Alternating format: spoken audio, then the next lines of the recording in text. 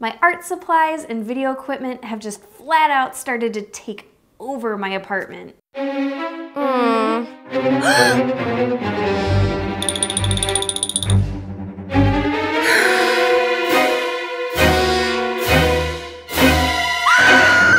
now what? Well, I thought to myself, let's create a stylish and affordable storage solution. That's right, it's an IKEA hack today on Cat Leapin's Art.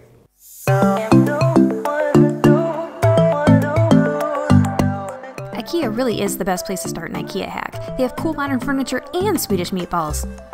So I started by searching their website.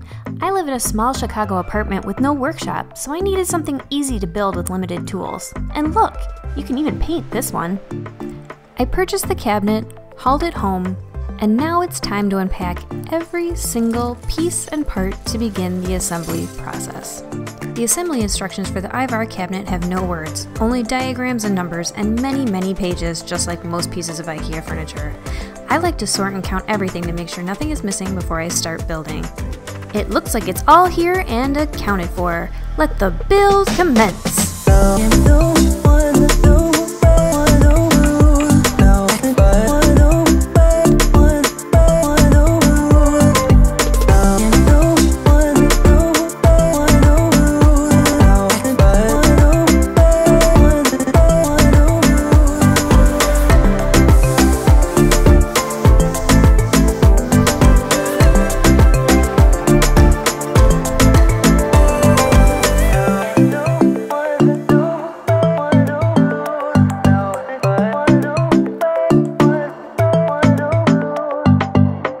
Now, let's draw on my iPad.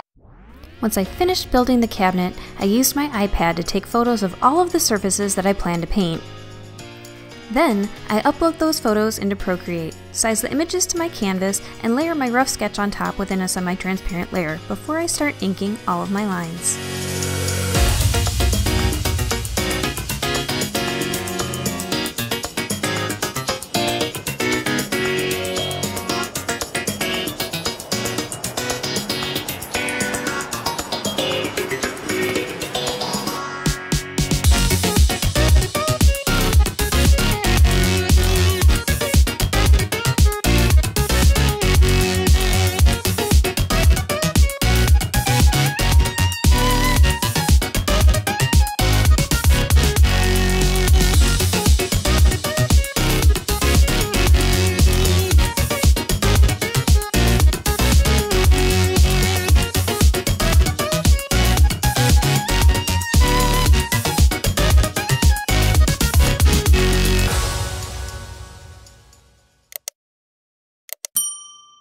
The added benefit of buying this particular IKEA cabinet is that the wood comes unfinished. I don't need to sand or do any kind of prep work before I prime. As priming goes, I do a lot of it.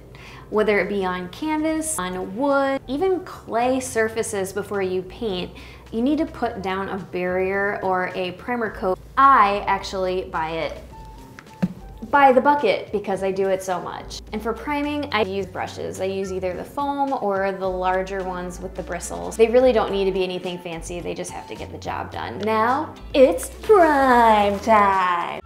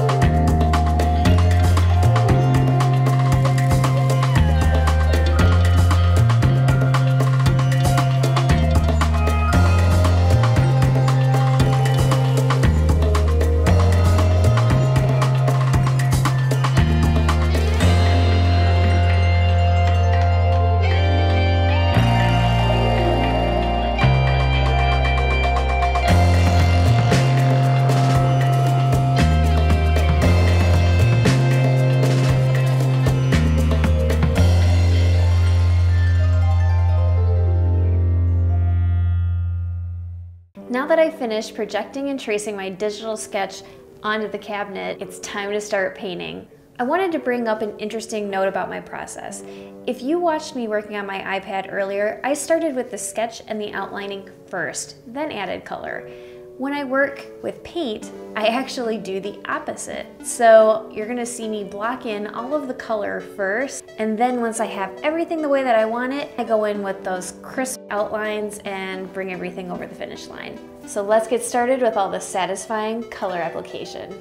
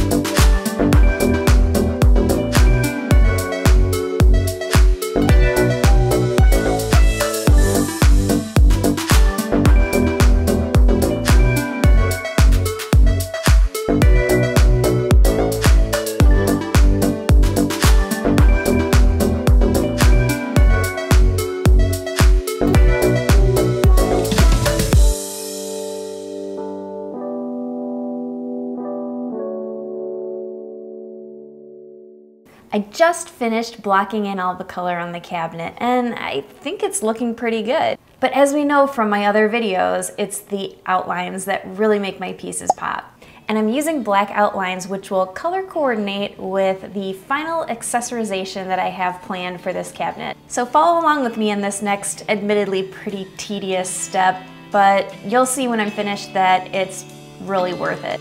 Let's get to it.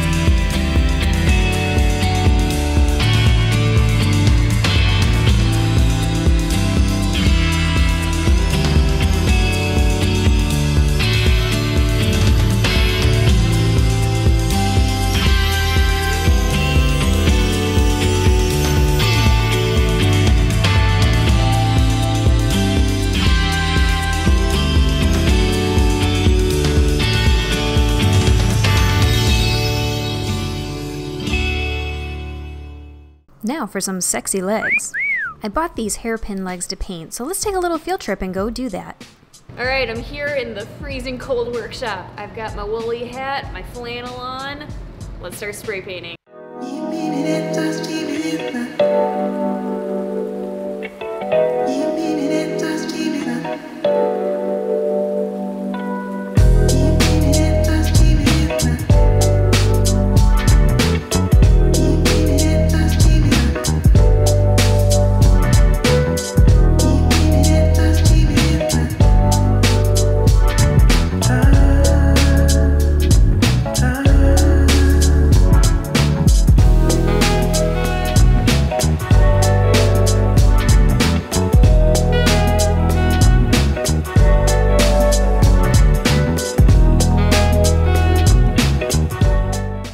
And just like that, I'm back in the studio and it is much warmer in here. Next up is attaching these black matte spray painted hairpin legs to the cabinet.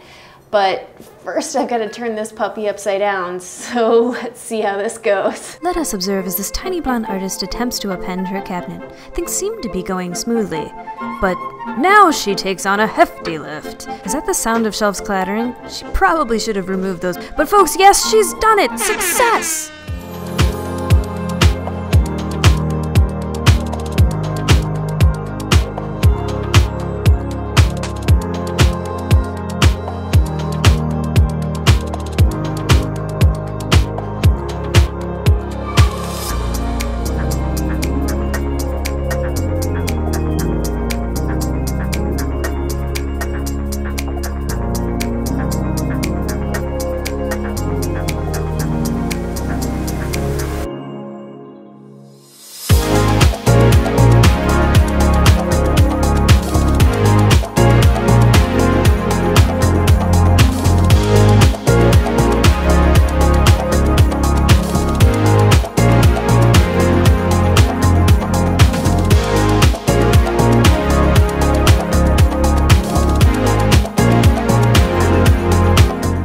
After all of that work, I'm not only super stoked about the amount of supplies I can store away, but also about how the cabinet looks. Maybe IKEA should hire me.